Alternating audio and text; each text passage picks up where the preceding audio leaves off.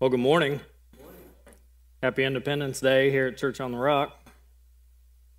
I see a lot of people have their festive celebration clothes on. I wore my festive shirt too. Trying to talk my wife into getting me a new festive shirt, but she wouldn't do it. That's not true. She would do it, but I told her not to.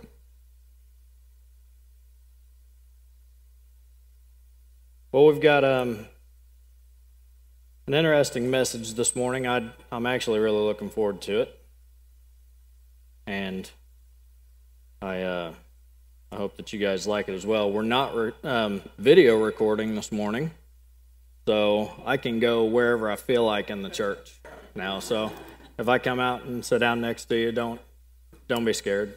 Just it'll be all right.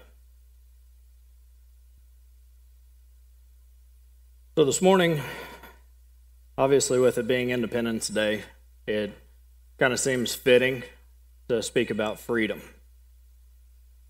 And God's really been changing my heart with that over the past few years, especially, and helping to really broaden my view or my perspective of what freedom really is and what God's opinion of what freedom really is.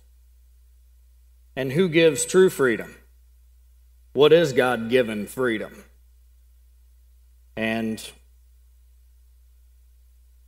so, just to touch on a little bit of American history and what we have come to know and love as our freedoms here in the United States, is on July 4th, 1776, the Declaration of Independence was adopted by the Continental Congress to declare our independence, our freedom, from Great Britain.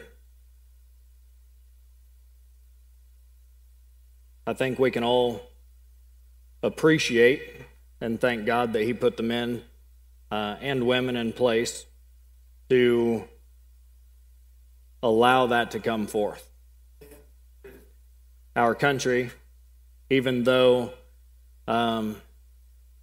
there's a huge movement to push God out of the history of our country and out of the history of the men and women that, I say women too, because the women weren't technically allowed in these meetings, but who knows that behind every good man is a greater woman, right? That's why I say that. I honestly don't believe that the men that drafted the Declaration of Independence could have done hardly anything that they did do without an awesome woman behind them. And I think we all know that Betsy Ross is the one that created the flag that we all love, right? So, thank God for women.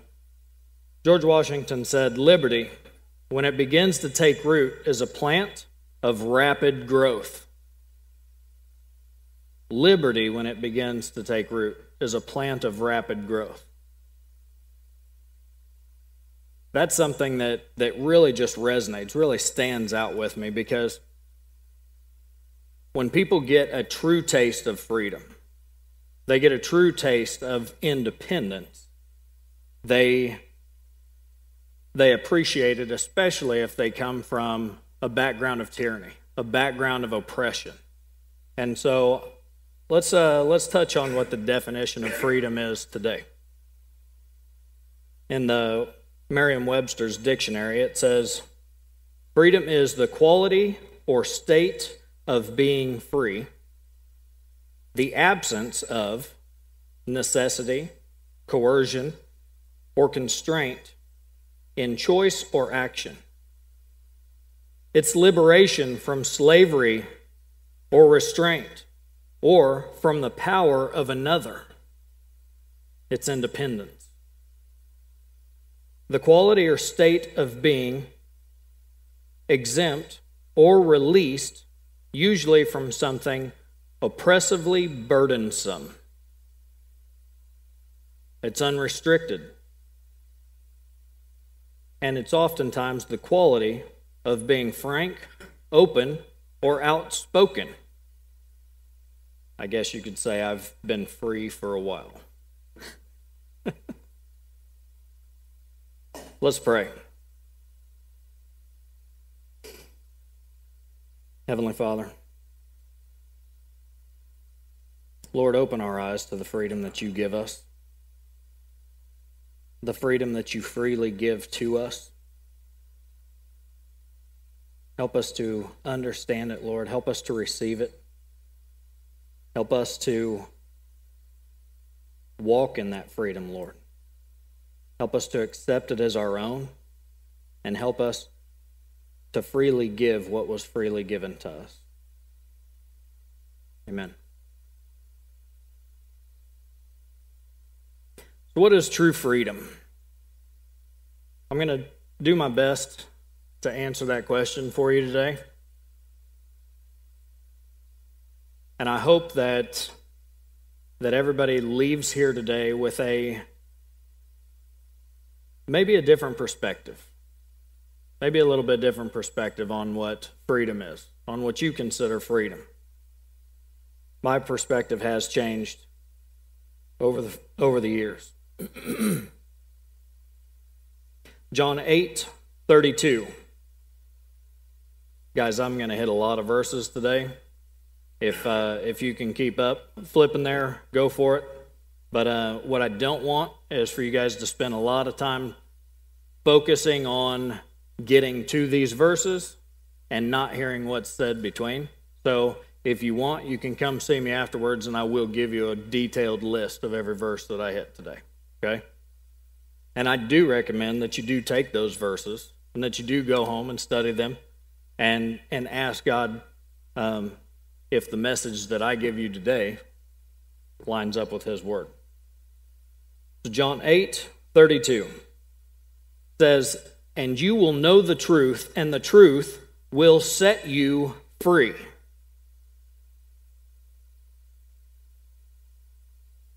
Jesus started His ministry by quoting a verse out of Isaiah. Very, very, very powerful. It really started to shake things up a little, if you will.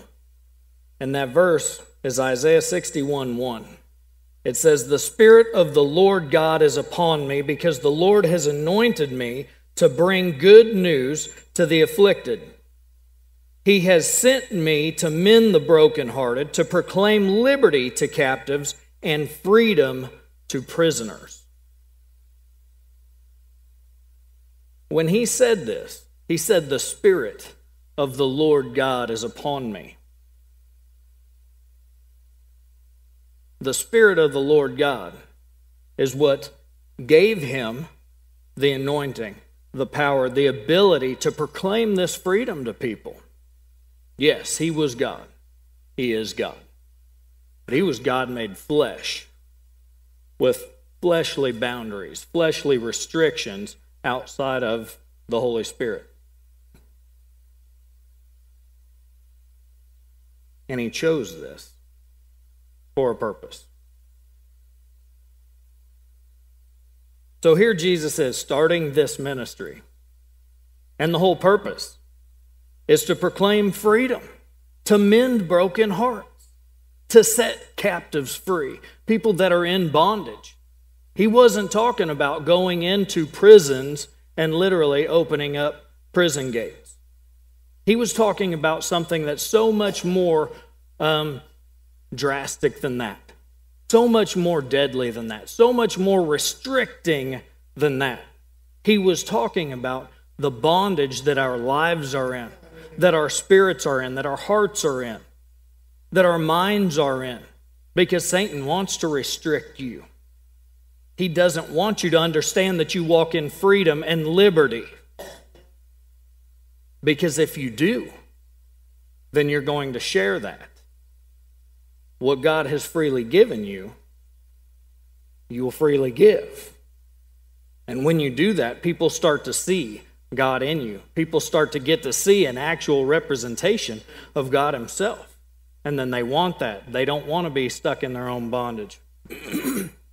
Hebrews 2, 14 through 15 says, since the children have flesh and blood, he too shared in their humanity, so that by his death he might break the power of him who holds the power of death.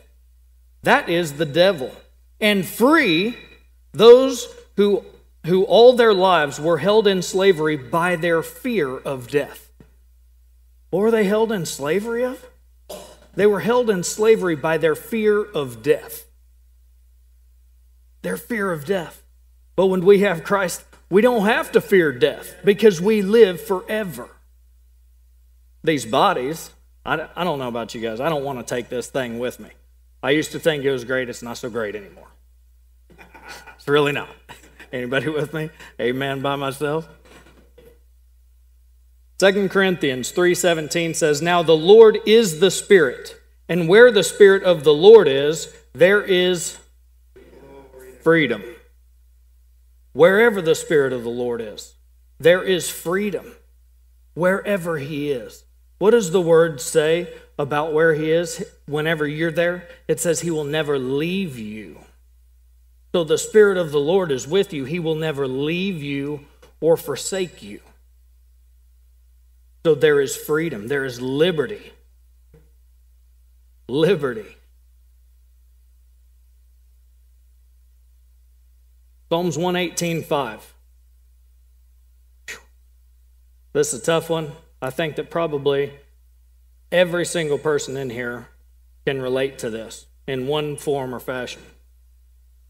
Psalms 118:5 says, out of my distress I called on the Lord. The Lord answered me and set me free. He answered me and set me free. He answers. He answers when we call. And He wants us to call out to Him. He wants us to seek Him diligently, day and night. He wants us to seek His face. Because we will find Him. We will find Him. Acts 13:39. And by Him, everyone who believes is freed from everything from which you could not be freed by the law of Moses. Romans 6:14, for sin will have no dominion over you, since you are not under the law, but under grace. And Ephesians 2:8 says, for by grace you have been saved through faith. And this is not your own doing. It is the gift of God. This is a gift of God to you. That your salvation is a gift of God to you. But who knows that you can be saved and not operate in power? You can be saved and not operate in power. You can be saved and not walk in your freedom. You can choose to keep yourself in bondage by not accepting the freedom that He gives you. If Paul and Silas, I believe it was Silas, they're sitting there in prison and the chains fall off, right? The doors open up. The angel said, get up and follow me. But who knows, if they would have refused and they would have just sat there, eventually those doors would have been shut again, right? They'd still be in prison. But they chose to get up and walk in the freedom that God is giving them and telling them, come out. I've got a bigger plan for you. I've got a purpose for you, and you're going to have to walk in your freedom to fulfill it. We have to walk in the freedom that He gives us to fulfill it. We've got to know that we've got it. We've got to accept that we've got it, and then we have to walk in it. The Word tells us over and over, you have been set free. So, let's talk about some responsibilities of freedom. So we get freedom. God gives us freedom. We're set free. Here's some responsibilities. Galatians 5:13 For you have been called to freedom, brothers and sisters. Only do not use your freedom as an opportunity for the flesh, but through love serve one another. He's telling you, this is what I want you to do with your freedom. Just a few passages back, I was talking about the freedom that he gave us that put us into a life of grace and mercy, right? And not being held under the weighty bondage of the law. That doesn't mean that we don't still do our best to uphold the law. It just means that he's removed that yoke from us. He's taken it on himself. He's given us a light and easy yoke. But here he tells us what he wants us to do with this newfound freedom. Here in the United States,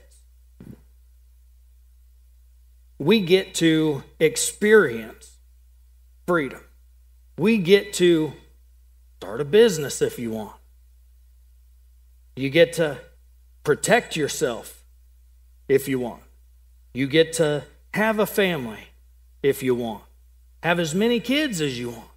There are places in the world that you can't. You get to come through a building, the doors of a building that say church on it, and not be in fear of being put in prison or having your head cut off. Those are freedoms that are given to us here in the United States. But what happens if we break the laws that govern those freedoms? We get those freedoms taken away. And then we get maybe put in jail, or you no longer get the freedoms that are offered to everybody else on the same level. Right? So there's some responsibilities that come along with that freedom. You don't just get to go live in somebody else's house whenever you feel like, because it's somebody else's house. You know? We've got these rules and restrictions for a reason. Like, I want to be pretty open with my stuff, but not just anybody's going to get to come on in, you know? I got to vet that person a little bit, you know? But just like here, we get to live in a free country for the most part.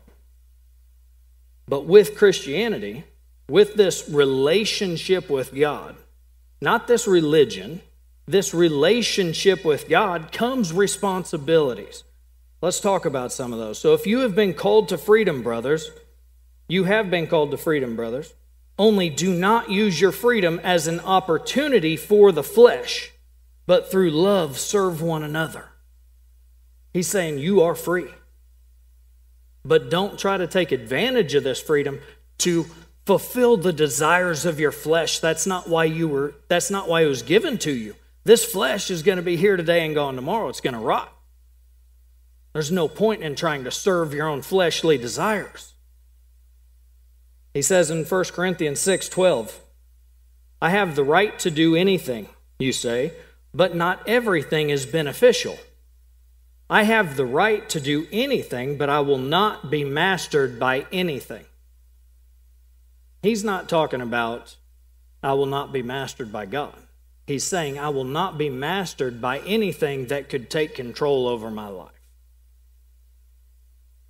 I can do anything because I've been set free through Christ, but not everything's beneficial for me.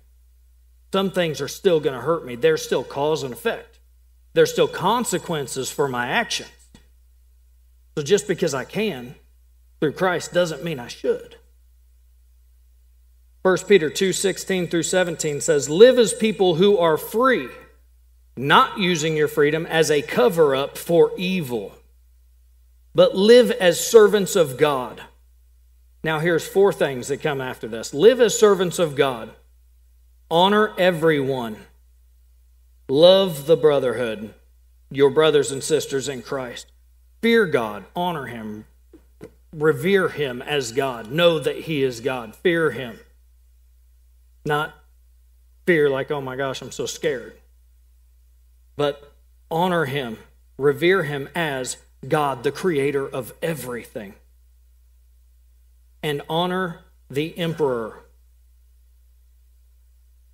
The emperor was the emperor over Rome at the time. Rome was horrible, extremely horrible. It was a regime that was really, really bad. I won't get into a lot of detail because that doesn't make that much of a difference, but what does make a huge difference is he says to honor the emperor, honor the person who gives these commands to literally burn Christians in the street. Honor this person who's taking Christians, women, children, and putting them in a coliseum to fight lions and bears and all kinds of other wild animals, to watch them get torn apart for sport. But he says to honor this person. Isn't that interesting? I find it very hard to honor certain people in leadership at different times. When they make decisions that I don't agree with, I tend to go run off at the mouth to people that maybe I shouldn't be. Maybe I should be praying for that person instead of putting them down so much. You know, and what's one of the biggest reasons? In my mind, one of the biggest reasons is, like I've said before, that God has created us. He created us. He spoke us into being with His spoken word, which is creative. It has creative power. It has destructive power. So if we want change, we must speak forth change. We must believe that change, that God will do what He says He's going to do, that He is who He says that He is, and that we have the power and the authority that He has given us. It's His power and it's His authority coming out of our mouths. So let's start believing the power that He's giving us. Let's start believing the truth of the word that He has put right here in front of us. It's a roadmap. So I really am speaking to myself, but if it speaks to you guys as well, then good. We need to honor everyone, love the brotherhood, fear God, and honor the emperor. If you don't like the emperor or the people that help him out, then pray for them. Pray for them. We're not always going to like everything, but we do have the answer. So, I'm talking about our responsibilities. And I just kind of covered a bunch of them. So, we know that we've been set free in Christ Jesus, that God has set us free. He's given us the true, the real God-given rights, the God-given freedoms. He's given us these true, real God-given rights and freedoms. But along with the responsibilities, now we have to understand what our role is. Our role is to now take our freedom that we've been given, free from sin, free from shame, free from pain, all these things that He set us free from, that the enemy's trying to put on us, death and destruction. And now we're free, and now He wants us to be servants of Him. To now take ourselves and freely become slaves to Him. In order to operate in this freedom, we have to become slaves. Isn't that just outside the box? Doesn't that just go against the normal train of thought? Like I'm free. I thought I was free. Doesn't freedom mean I can do anything I want? You just read the definition of freedom, Nathan. No, that's not what it means. That's not what it means. 1 Corinthians 7:22, for the one who was a slave when called to faith in the Lord is the Lord's freed person. Similarly, the one who was free when called is Christ's slave. You were bought at a price. Do not become slaves of human beings. That's straight out of the Word of God. That's 1 Corinthians 7:22. You were in bondage. God made you free. But if you felt like you were free before God made you free, you are a slave of Christ. But He says, You were bought at a price. Do not become slaves of human beings. I would like to take that a little bit further. Don't become slaves of the things that enslaved you before your freedom. Walk in freedom. Walk in it. Romans 6:18, you have been set free from sin and have become slaves of righteousness. You were set free from something horrible, and now you are a slave of something amazing. Something better than anything you could possibly wrap your mind around. That's what he's calling you to be a slave to. Something that's going to bless you, but not just bless you, bless everyone around you. Bless everyone you come in contact with.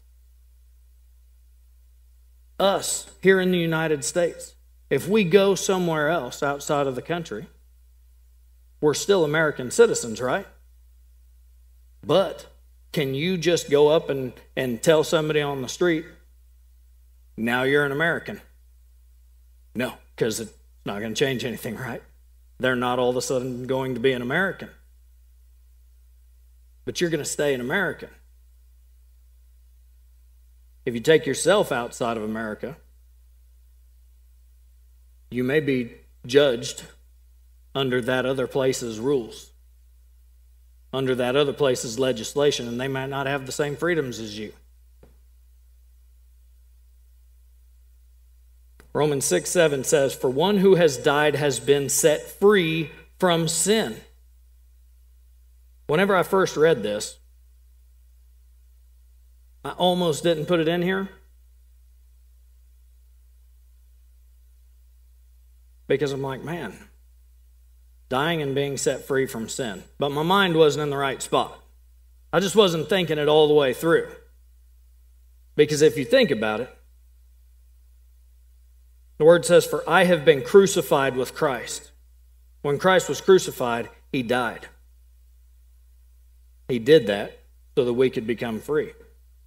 It is no longer I who live, but Christ who lives within me.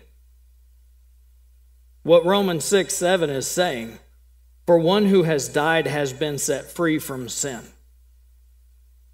If you accept this freedom, you die to your old self.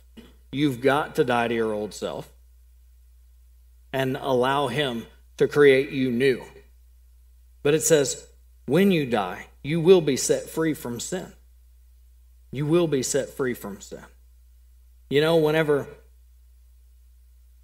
we're going through stuff and Satan's trying to sit there and lie to you and whisper in your ear, telling you that you're not good enough and that the things that you've done have separated you from Christ. And Satan's standing there telling God, look at what Nathan did. Jesus is saying, no, my blood covers that too. My blood covers that. His blood covers me. It covers me. And what the Father sees is Nathan free from sin. Free from sin. And I want to walk that out for him. 1 Corinthians 9:19 says, for though I am free from all, I have made myself a servant to all that I might win more of them.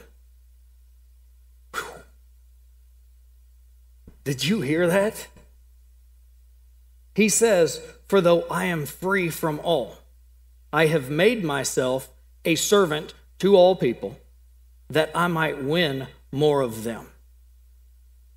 He's putting himself aside. Who knows that there's people out there that you'd really rather not serve? I'm so guilty of this, and I'm so sorry. There have been a lot of people in my life that God has put in my life as an opportunity for me to share him with them, and I didn't want to, and so I didn't. It was uncomfortable for me. It was inconvenient for me. It wasn't something that I felt like was something I wanted to do.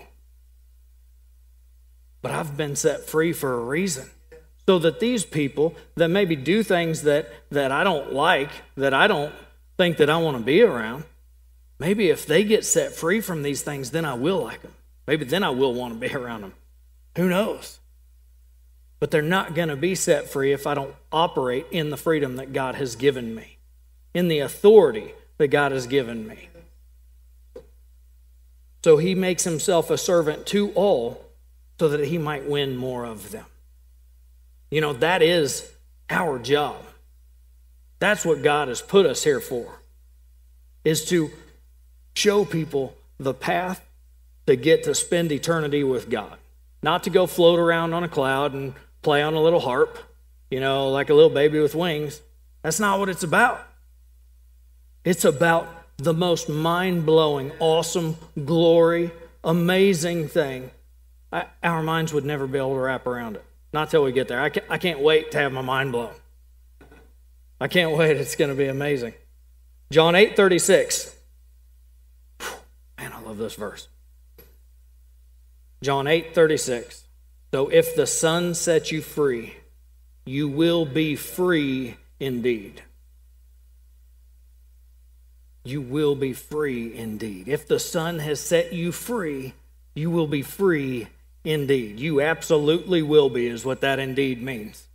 You 100% will absolutely be free. So the other morning, I was praying, and sometimes whenever I'm praying, God will just start to download stuff into me. You know, I'm wanting to just spend that intimate time with Him. I'm wanting to just be in His presence. I'm wanting to just tell Him how much I love Him. And like right whenever I'm just smack in the middle of it, you know, He just starts downloading stuff into me. I'm like, oh my goodness. You know, and it's so clear. It's just like bam, bam, bam, bam, bam. And so I grab my notepad and I start writing down. And it's a good thing that I did, because a little bit later that day or the next day, I was trying to think of what was it that God told me. And I couldn't remember what He had said. I'm like, I knew that it was for today, and I was wanting to be meditating on the word that He gave me so that I would be able to maybe present it a little more smoothly, so you guys wouldn't have to painfully go through the process of me trying to deliver it without have been thinking about it before. But I couldn't bring it up in my mind. And so as I'm writing this down, or as soon as I'm done writing it down, I take it and I just throw it off to the side, because I knew that portion of time with Him was done. He wasn't going to give me any more to write down. So I set it aside and I just start praying again, you know, just enjoying His presence.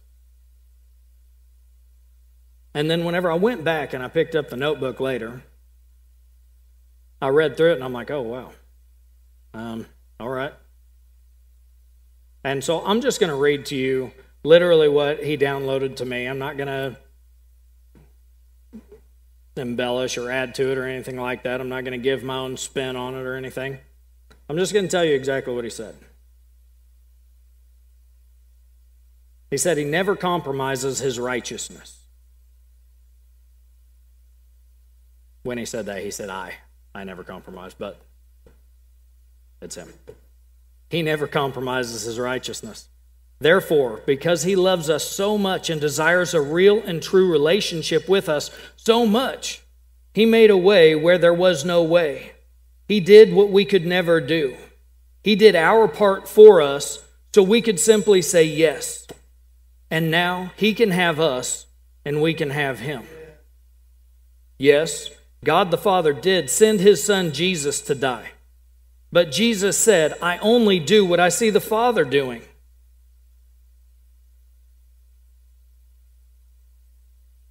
Who here knows that when a child dies before the parent suffers the most?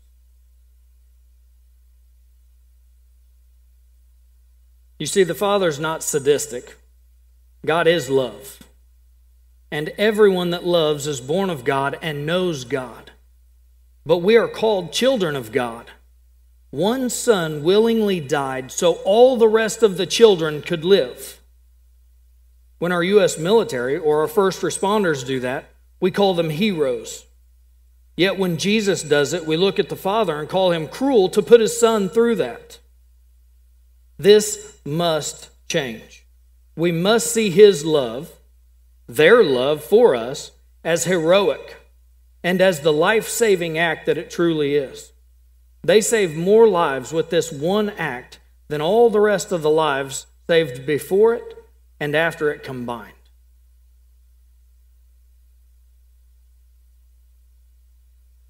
Today is the 4th of July, and we're celebrating our independence because so many people chose something greater to live for and to die for, so that we could experience this freedom in this country. These freedoms can be taken away from us. We're seeing that. It's being proved right in front of our eyes. But people willingly gave their lives for it, so much so that it changed the course of this country and ultimately the whole course of the world by the choices that these people made, and we call them heroes. We celebrate them. We celebrate the acts that they did on a grand scale. We go out and buy fireworks, and we blow stuff up, and we wear patriotic clothing, and we say, thank God for our God-given rights here in the United States. But what do we do for Easter? When Jesus bled and died for us, gave up his life for us, we hunt Easter eggs and have commercials about bunnies and chickens, and we wear cute little clothes. I'm telling you, Easter is so much more important, not Easter, Resurrection Sunday, Jesus' death, burial, and resurrection is so much more important than a country getting some freedoms for its people. Because these freedoms pale in comparison to the freedoms that Christ gives us, the freedoms that the Father gives us through Christ Jesus and his suffering and his heroic act. I am a patriot through and through, believe me. I'm wearing American flag socks and I've got it tattooed on my shoulder. Like, I fought for our country. I'm a United States Marine. I would gladly fight and die for it today. I'm not saying that I wouldn't. I'm not saying that anything's wrong with that. What I'm saying is, I should be so much more concerned about someone using the Lord's name in vain than I am about somebody burning a flag. I'll throw down for somebody burning a flag. I'll headbutt them right in the teeth. But I should be so much more upset when someone is coming against my God. And it's not a someone. It's a something. It's powers and principalities of darkness. And I should be dead set on destroying those dark, evil forces in my home, in my town, in my country, in my world. It should not be able to stand. When other countries are oppressing their people, we get up in arms and we go fight for them. But people are dying on a mass scale right here. And what are we doing about it? What am I doing about it? Not enough. That's what I'm not doing. I'm not doing enough. Today is about freedom. But today has to be about freedom from the right thing. When we're celebrating the freedom of this nation, please celebrate the freedom that Christ has given you too. And when people want to talk to you about Independence Day, July 4th, 1776, talk to them about your Independence Day, the day that you were set free from something that was killing you, something that had you in bondage. Much greater, much worse than Great Britain. Much, much, much worse. Because you know what? That one thing would separate you from Christ. And that one thing is separating them from the love of God. That's what's important about today, guys. That's what's truly important about today.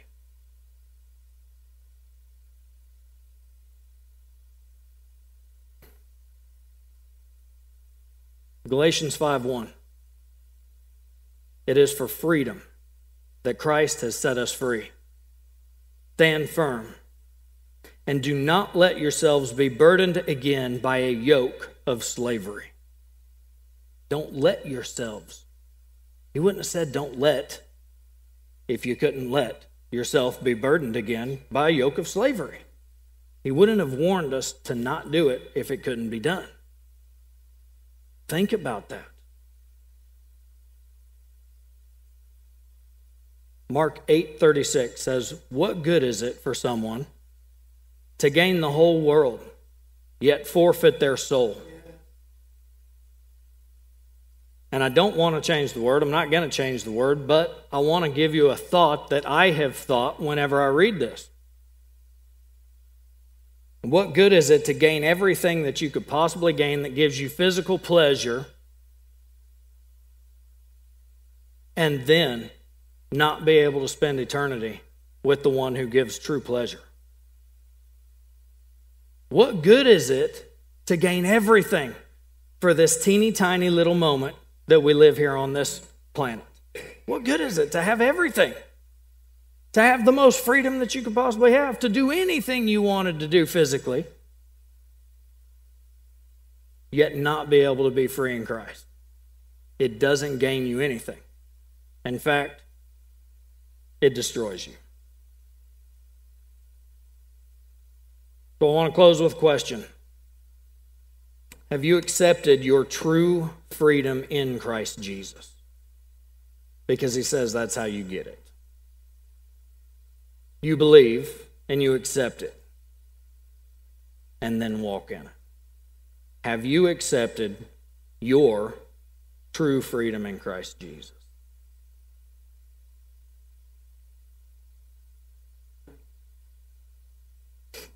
Heavenly Father, thank you, Lord, for this beautiful day. It's a day that you have made. Thank you, Lord, for the national freedom that we get to experience and enjoy. But thank you so much more, God, for the freedom that we get to enjoy because of the price that you paid for us to be able to enjoy it. Help us, God, to never, ever, ever forget that true freedom is not free. It's free to us, but you paid the ultimate price for it. We were worth so much to you, God.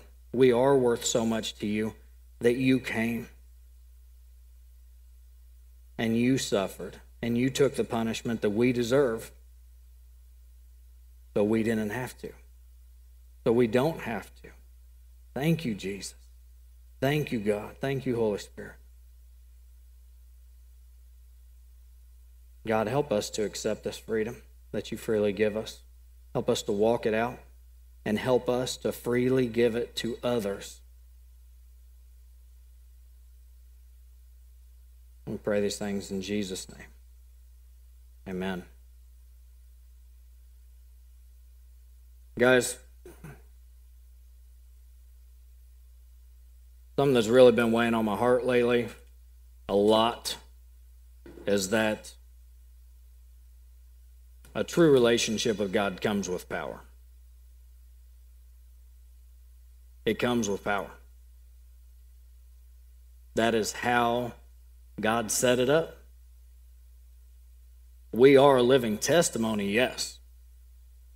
But some people might not have an opportunity to get to know you very well and get to know your past. That's why God gave us the Holy Spirit, to be able to operate in power with signs and wonders. And I'm telling you, we've got to start expecting signs and wonders. We've got to start walking in the power that he has given us. And if I get up here and teach and preach and speak, but I don't operate in power, then you have a right to question my ministry. So, because we are a church body, a community together. We are a family. It says, Love the brotherhood. This is the brotherhood right here. You choose to be here. We're going deeper. We are going to see signs and wonders and miracles. We're starting to see them already.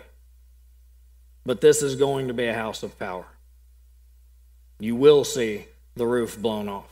You will see the building on fire, burning up with the power of the Holy Spirit. Just like the burning bush where Moses is standing there, and it's burning, but it's not being consumed. We're going to be consumed, but we're going to be consumed by the Holy Spirit, the power of the Holy Spirit. And I want you to expect it. I want you, whenever you feel the Holy Spirit moving in you to do something, cast off the fear. Command it to go away and start stepping out. 100% of the people that we don't pray for and lay hands on will not be healed. 100% of them. People will not get words of knowledge if we don't open our mouths and give them to them. God wants to use us as his mouthpiece. We are his hands and his feet. So I just want to encourage you to be expectant and to come ready. Every single Sunday, come ready. And every single time you walk out of your door, expect God to do something with you. Don't expect the power just to be with Rod and myself and all the elders. It's a team effort. We do this together. We are a body. We do it together. Nothing says that I have the power to do it and you don't have the power to do it. They're called gifts of the Spirit for a reason. They're given to you to be able to utilize. So expect it. We're going to close with a song, and if you have anything that you need prayer for, come on up. If you don't want to come up or whatever, raise your hand. We'll come back to you, and we'll just expect God to do big things. If you haven't accepted the free gift of freedom that God has given you, today's the day to accept it and start walking in it. All right. Love you guys.